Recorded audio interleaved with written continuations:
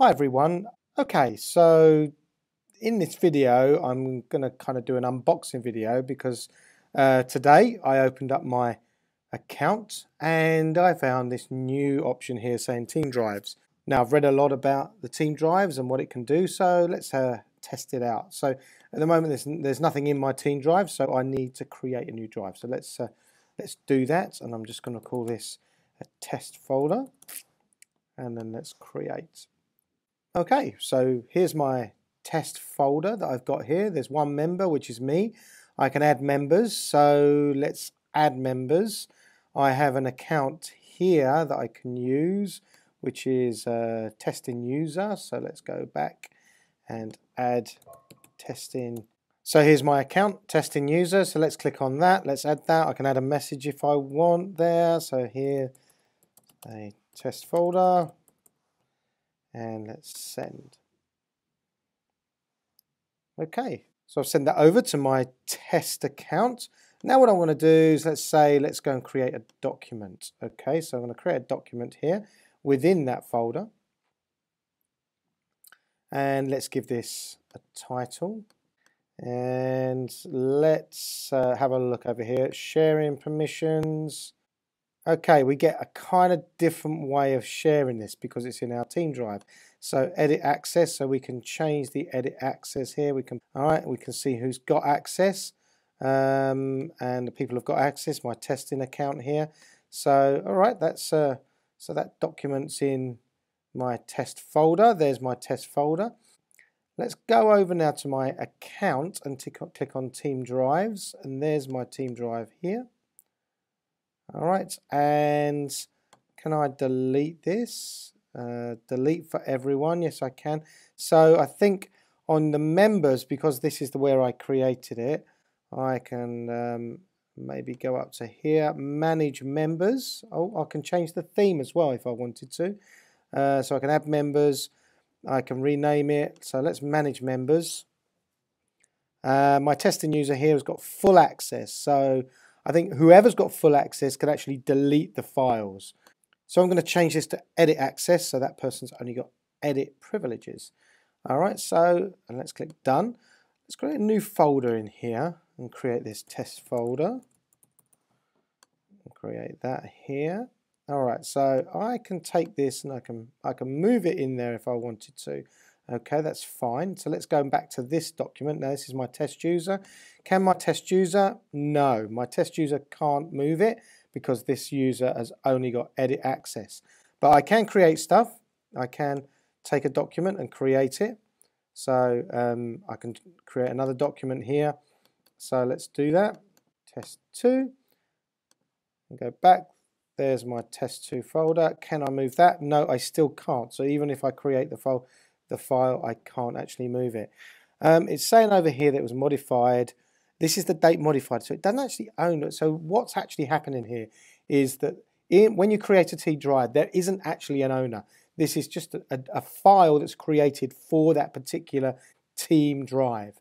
So let's go back to our original file. This file can actually be moved, so I can move these if I wanted to into my test folder. Okay, so that's good.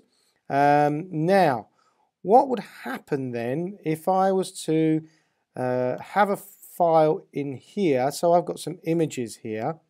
Now, what happens at the moment? I am the owner of this. Can you see that? I'm the owner. So let's take one of those images and drag it into my team drive. Okay, you can't undo this action. You only have permission to add and edit items in the test folder, so you won't be able to undo this action. So basically what it's saying, if I move this file in there, I have no longer got ownership access to it. So I'm going to click OK. That's going in. Let's go back to my team drive. There's this image. Now I still can't move it, but I can view it. I can't move it back to my original folder. It's not allowing me. So anything that I move into here is going to be permanently moved into my team drive. It's here back in my original. This is my administrator account now, but the administrator, obviously as the administrator I can move it. So there's definitely a little bit more power for full access when you're using full access on this. So this tool is going to be a bit of a game changer. So it's going to allow teams to build documentation within these team folders.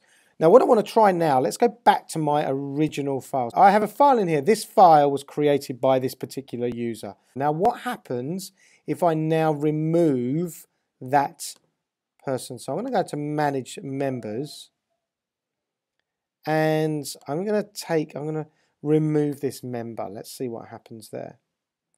And then done. Now I'm going to refresh this page.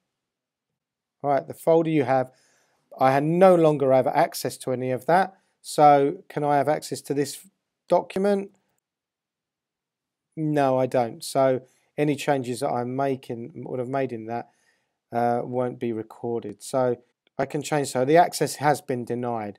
But however, I had actually created a file in here. So despite the fact that this file was created by the other user, it's still seen there.